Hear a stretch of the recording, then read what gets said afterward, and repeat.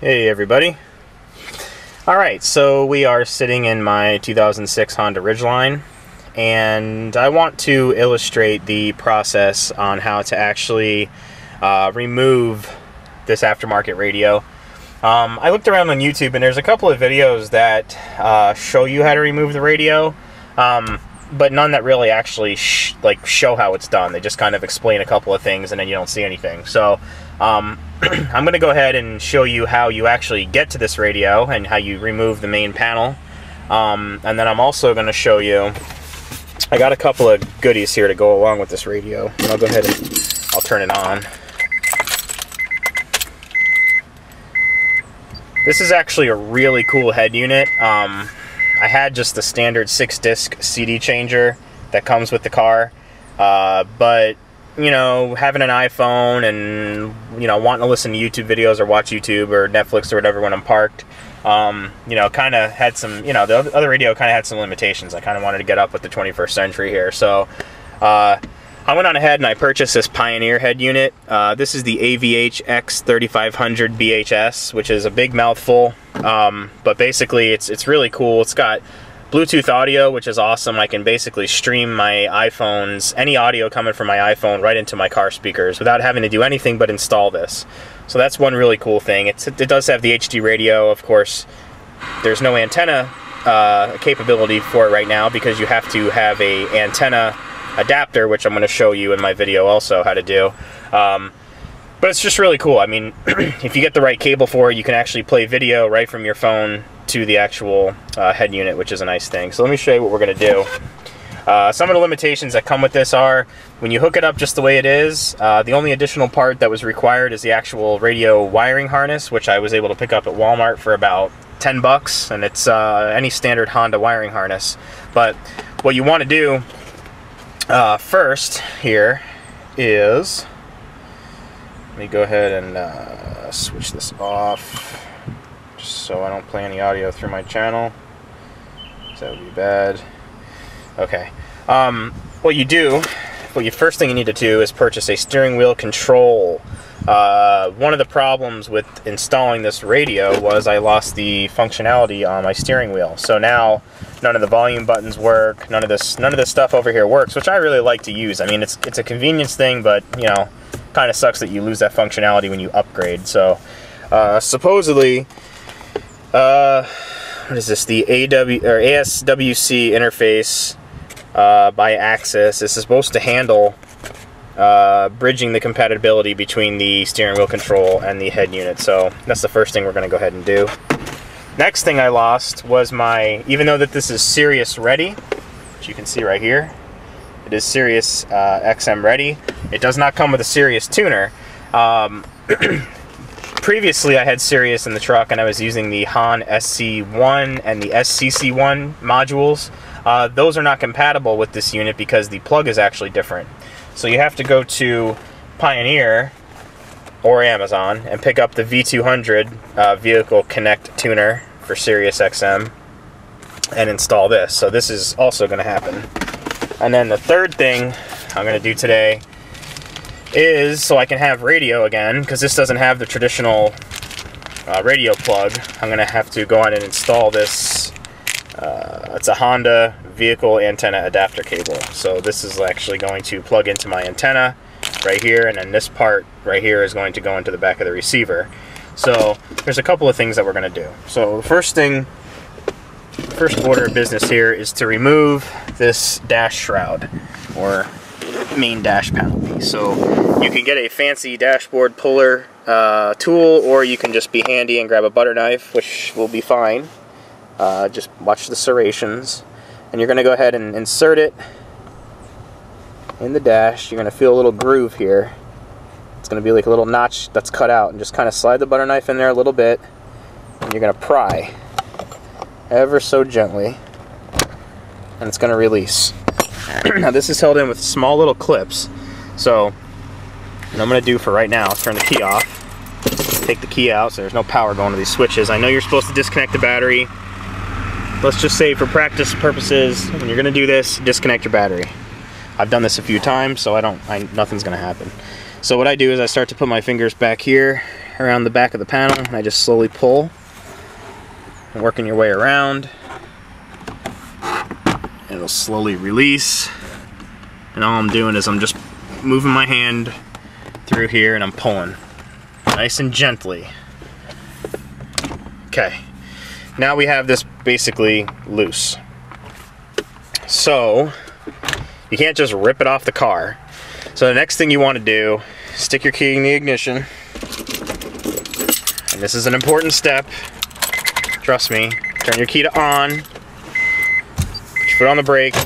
Put it into third gear. Get the shifter out of the way. Okay, now you get to listen to the annoying beep. I have this loose already, so we can start working with it. So what we're going to do now is every one of these plugs are still plugged in the back.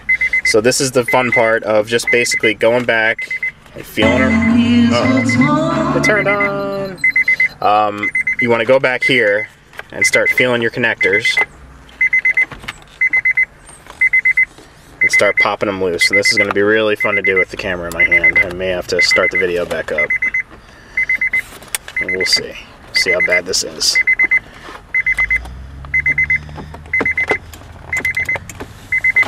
Let me set the camera down. This is going to be a little more challenging than I thought.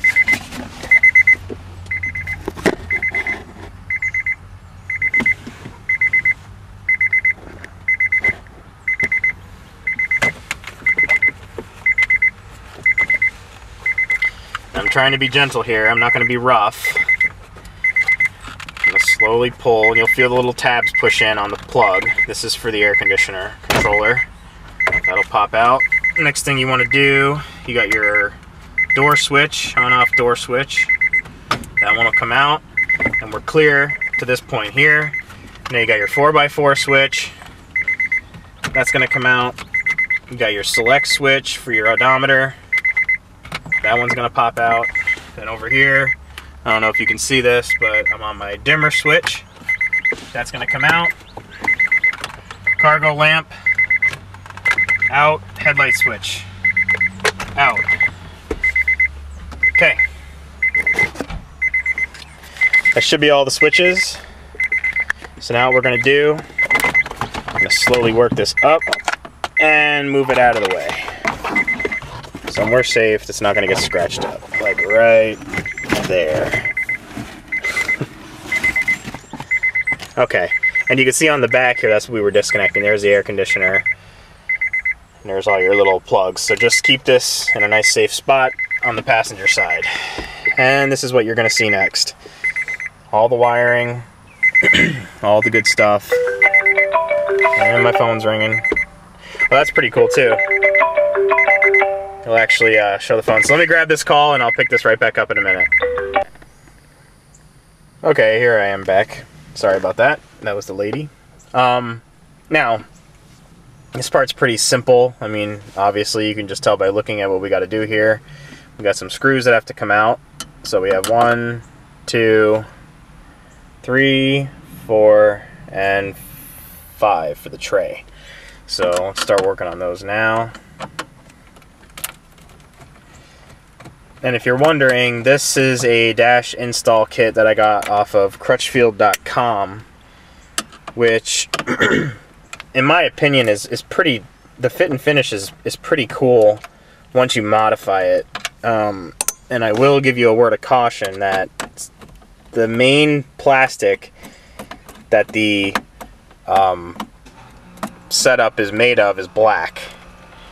So that means that this plastic that's on here is actually painted. So what that tells you is to be very careful around the face of it, not to scratch it. Now, it's not going to just come off with your fingernail, but it is a matte finish and it will scratch. So I would definitely caution you also on the types of cleaners that you use on your dashboard. If you use Armor All and stuff like that, I'm pretty sure it'll wear it off after a while. So alright, there's the last screw. Pull that out of there. And now this should be loose. So let me go ahead and set the camera down again. And if I had a cameraman, this definitely would be easier, but I don't. So deal with it. Alright, so what we're going to do now, slowly lift this out of place. And it's going to reveal a mess of wires that I have already done here. This is shrink wrapped. And I'm going to go ahead and just pull this plug out here. Carefully. And the switch plug over here for our hazards has to come off. A little maneuverability here. This isn't something you just rush through and do, because you're going to rip switches out and you're going to be calling Honda asking them for forgiveness. Alright, so there's the deck. Head unit, whatever you want to call it these days. Alright. I'll set that down over here. Alrighty. So this is going to give you a nice little look inside the dash.